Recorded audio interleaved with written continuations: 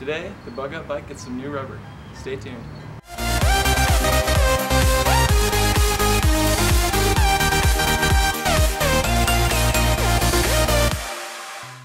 Okay, so this is the reason that I'm going for new tires. This is the crack on the front. The fronts actually aren't that bad, surprisingly. Both the front and the rear have the same date code, 2913, which I believe is the 29th week of 2013. These back tires, however, are in very bad shape. The cracks are pretty deep. And it just really wasn't safe to ride it anymore. Since they both have the same date code, I thought it would be best to replace them as a set.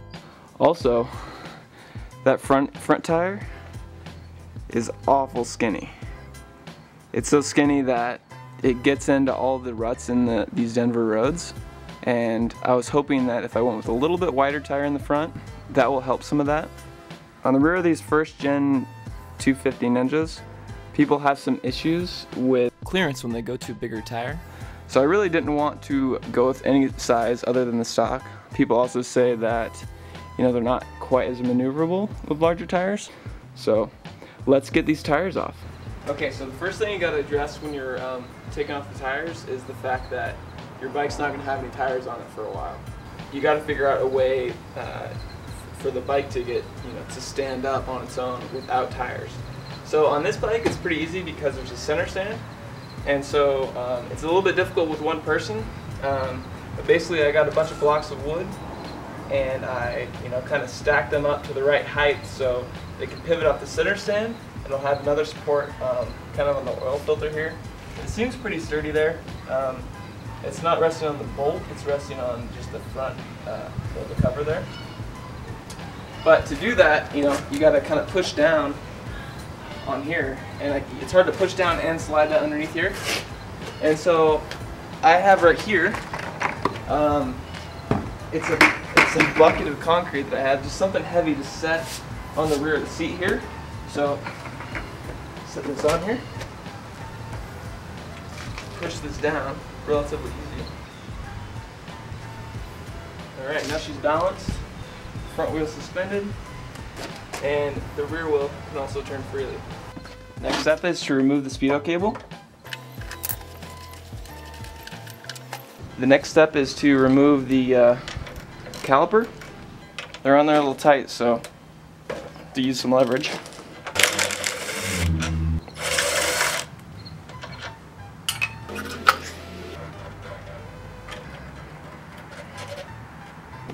Here you can see I used just 3 zip ties, 2 just for length, and then 1 right around the fork here. Now you can remove the cotter pin from the castle nut.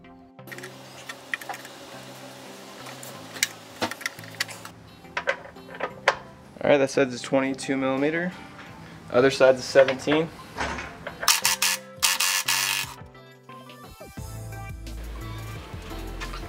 I had to support the wheel a little bit to get this to come out. So to get the wheel out, you kind of have to scoot it underneath like so, and then it'll come out. The next step is to remove the chain guard that's held on by 2 10 millimeter bolts.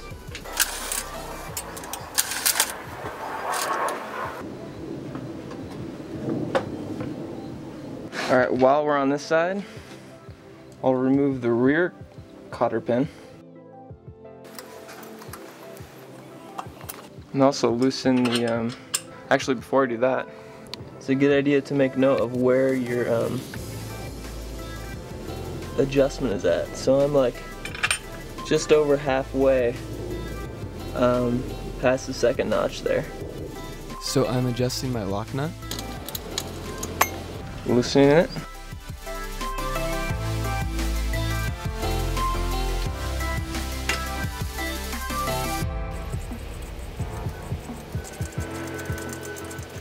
This caliper is held on by 6 millimeter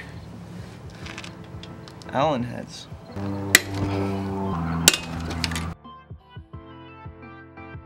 The top cap screw is in a weird location. A ball end Allen would work best.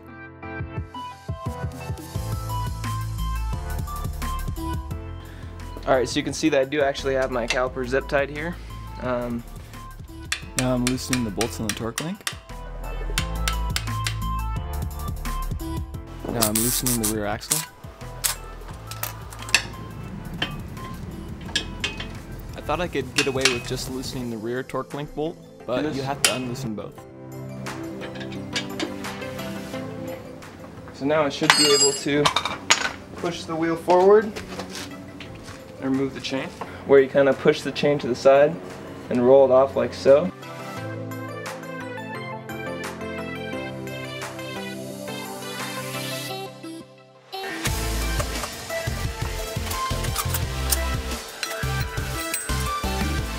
At this point, it's a good idea to bag and tag all the spacers, sprocket, anything that removes from the wheels, so you can hand the wheels off to the bike shop without losing anything. And take it to the tire shop with the new tires, and we'll reinstall everything in reverse. This also is a good time to check your brakes to see how much meat's left on the pads.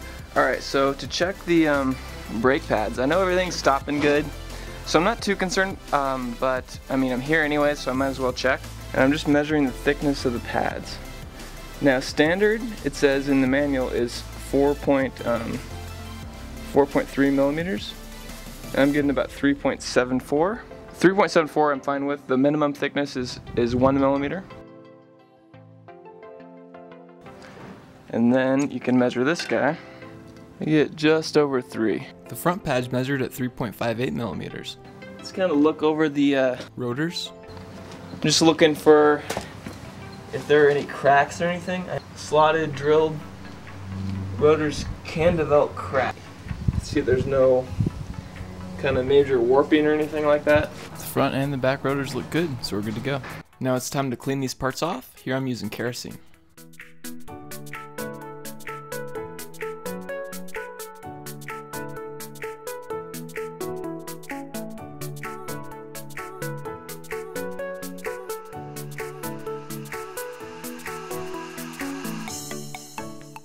Now that everything's cleaned, I can go ahead and grease the parts that need grease. At this point, I have already modified the front fender to fit the slightly larger tire size. There will be a separate video that details this modification. The rest of this video will be dedicated to the reinstallation of the tires.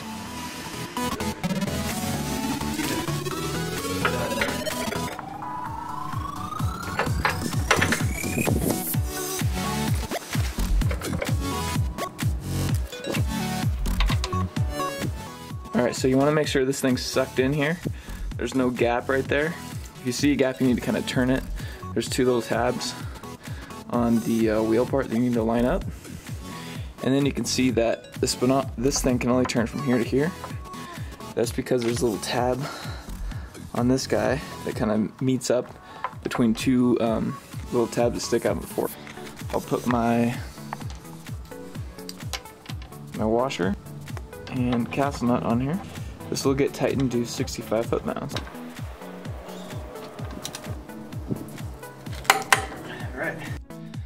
The 1/8 inch by 1.25 inch cotter pin worked pretty good for me here.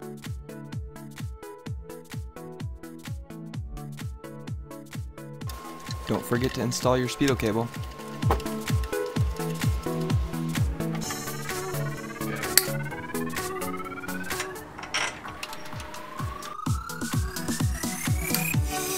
Alright, so these are 12mm sockets with this, and my book says 24 foot-pounds.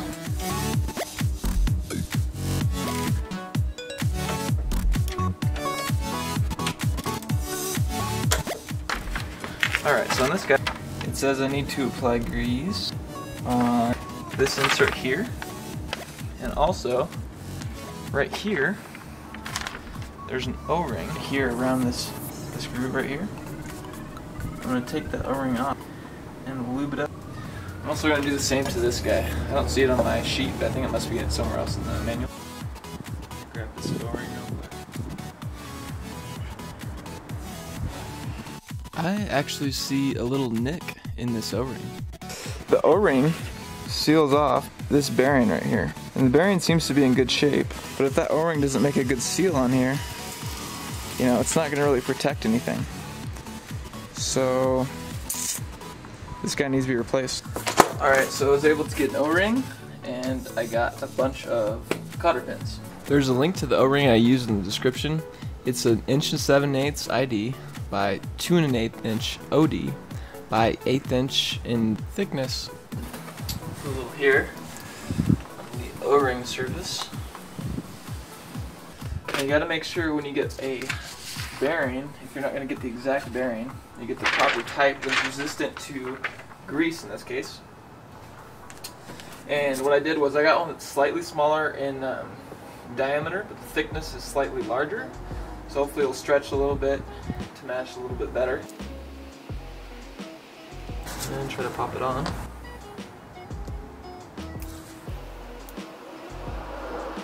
Now I'm going to see if this slides on. This will be the moment of truth. Cool. I'm going to clean this whole area and then grease that guy.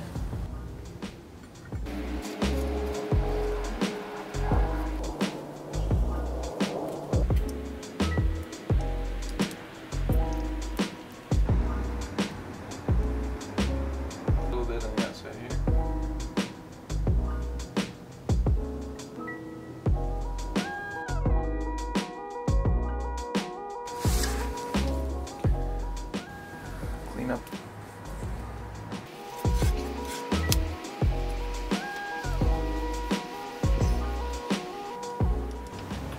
I'll grease the inside and outside.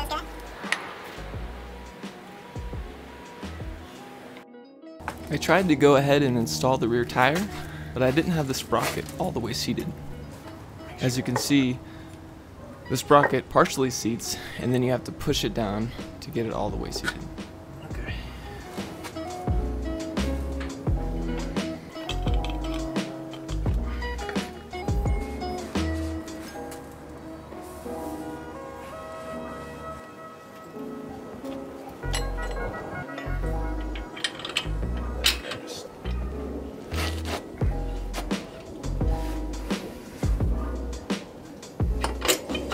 My foot to kind of lift it in place.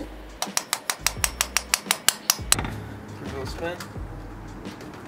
Hand tighten your castle nut. Next you're going to set your chain tension. And the other side. Okay, that looks decent. Now measure.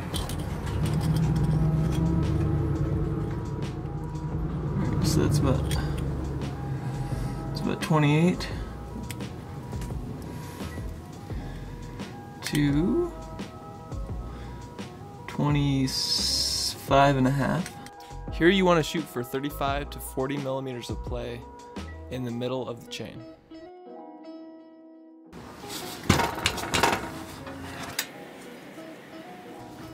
Let's try it again.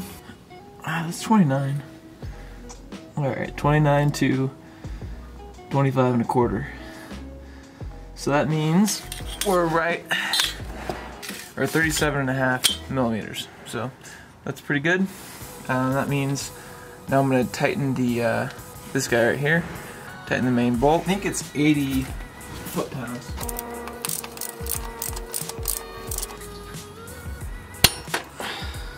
Here I'm using a 5/32 by 2.5" cotter pin.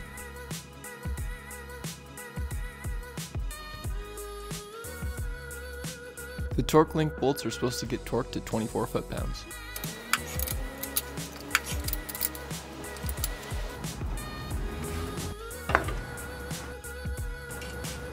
Now that the main axle nut and bolt are tightened, you can tighten the chain tension lock nuts on both sides. Now to reinstall the rear caliper.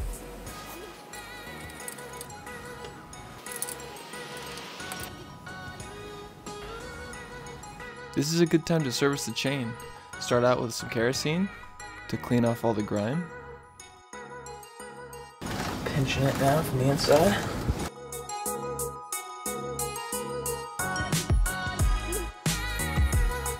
So now that there's some of that stuff on there, try and brush the chain. Now wipe it off and repeat.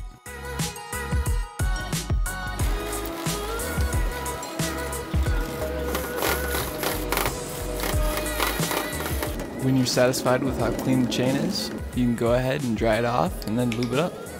Okay, so I'm using this Chain Saver wax-based chain lubricant. Let's read the instructions on our particular lube that we're using. Directions: shake vigorously to mix all solids. Use straw for pinpoint accuracy. Allow 30 minutes to fully dry. So I'm going to do both sides.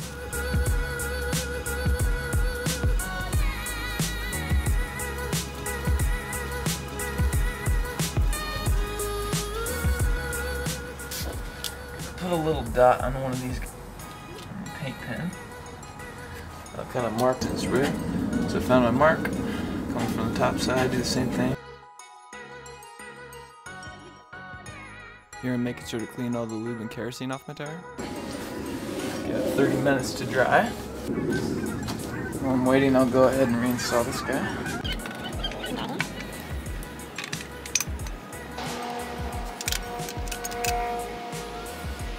Once the lube is dry, the job is pretty much done.